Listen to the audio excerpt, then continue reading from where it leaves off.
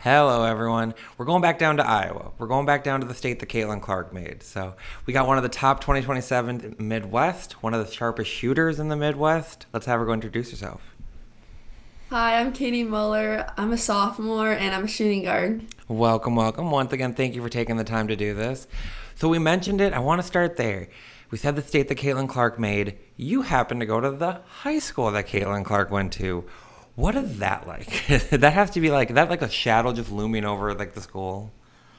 Yeah, there definitely is a little bit of like a shadow over us, but it's really cool to be able to play in the same place she played at because she set the standards so high and we're just here to follow them. And she's a great example to look up to that's super close to home. So Does she come back and visit at all and like come see the team and stuff?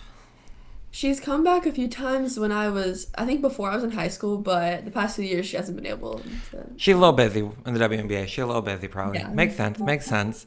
So we'll start with your basketball journey. What are some of your earliest memories of playing basketball? One of my earliest basketball memories is playing on a team in kindergarten that my mom coached. We were called the Crashers, and Fair. it was me, my sister, and a bunch of like my friends from school. And that was so much fun because I got to play with all my friends, and we were really good back then. So that's one of my earliest memories. Fair. You're still pretty good now, I would say, but like, back then it started early. With how's mom as a coach? Mom a fair coach or is she harder on you and Ellie? She was definitely a fair coach. Fair. She coached with my friend's dad, and she was always the good cop type of. Fair. Okay, mom plays a good cop. Got it. We got that Yeah. one. And so you said came into Dowling Catholic.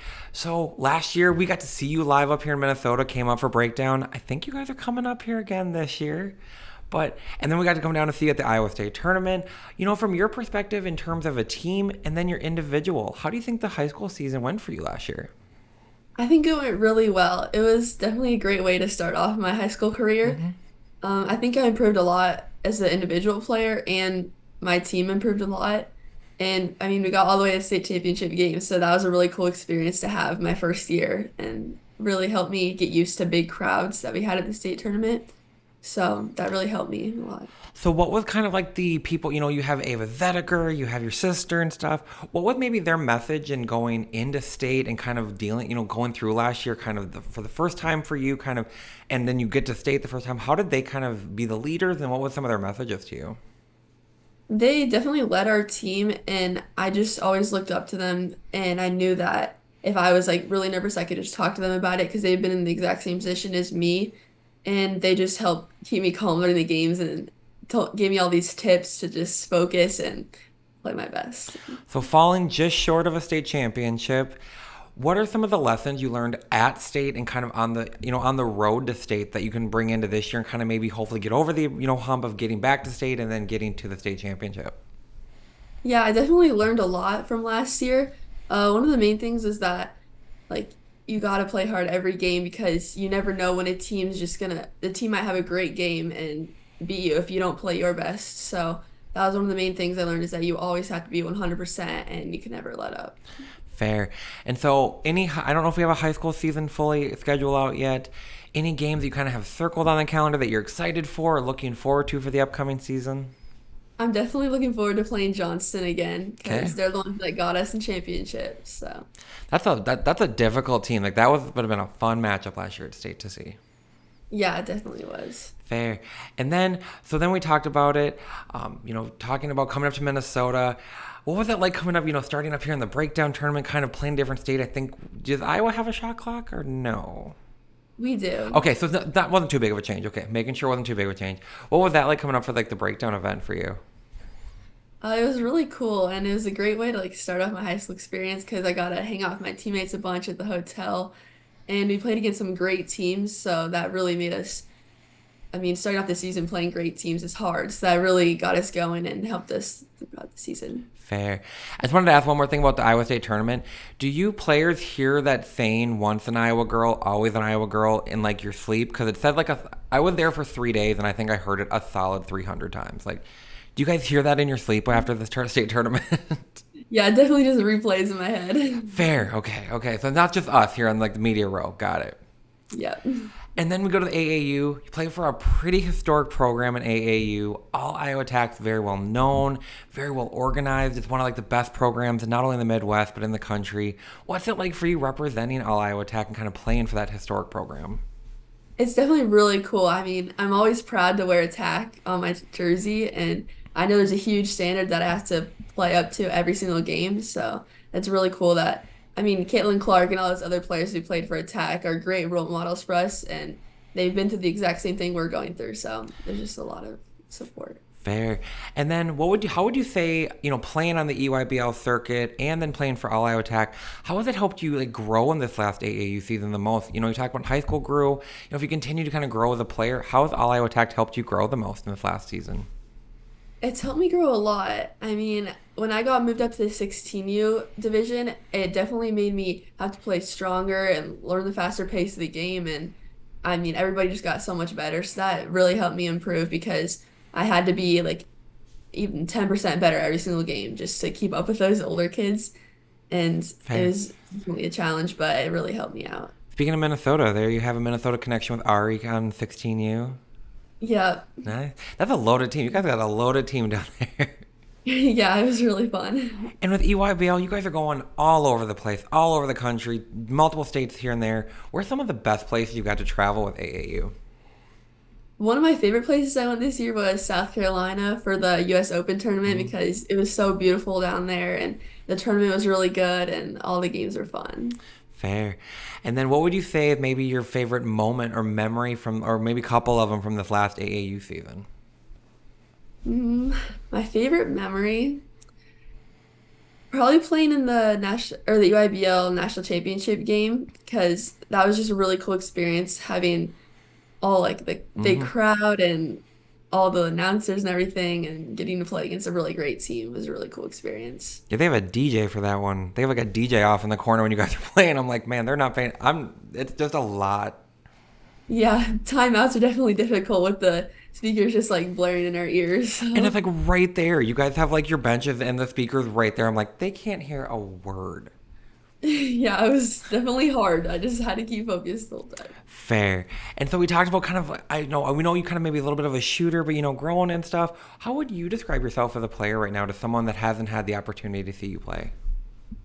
I would say that I'm a big shooting guard, and I mean, I love to shoot the three, but I've been working on my drives to the basket and finishing around the rim, and I love to do some like turnaround moves at the rim. So I've just developed my driving game a lot this year, and that's really helped me a lot. So how far does your range go out for three? Are we hitting half quarters? Are we hitting like the logo threes yet? Sometimes, not quite consistently yet, but sometimes. We'll get there. Hey, you're just going into sophomore year. We'll get there. Yeah. Fair. And then we'll do some quick hits or quick hitters here. What's your go-to basketball shoe? I really like KD's, the Hmm. KD 16s. Fair. Go-to pregame meal. Probably pasta, either like Fair. so my mom makes or I love Olive Garden pasta. So Yes, thank you. Unlimited breadsticks. I'm not gonna be help on the yeah. court, but I will help at the breadsticks. There, fair. Yeah. Go-to pregame hype song. That's a difficult one. I love a lot of songs. It definitely has to be something by Drake. Fair. Who's winning one-on-one? You or Ellie? Me. All day Fair. me. Fair. Okay. I'm gonna ask her the same question, but fair. I like the Yeah. confidence. Okay. Okay. Game winning three, game winning and one. What would you prefer?